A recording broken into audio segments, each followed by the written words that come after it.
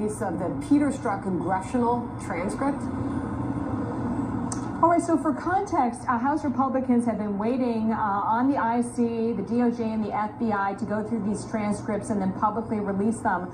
But they've really come up with a workaround. They've gone to the House floor and they've entered these records into the congressional record.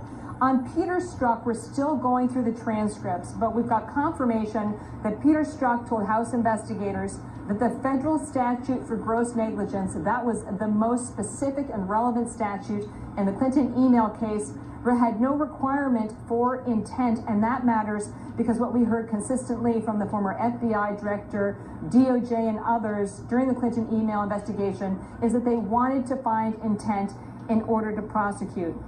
Strzok also gave testimony, limited testimony, on his extramarital affair with FBI lawyer Lisa Page. He did not go into detail, but he admitted to House investigators that this affair would have provided a basis for blackmail, and that matters because Peter Strzok was one of the most senior people within the FBI for counterintelligence. So that is something that we're still going through at this hour, Sandra, and we'll bring you more headlines as we get them.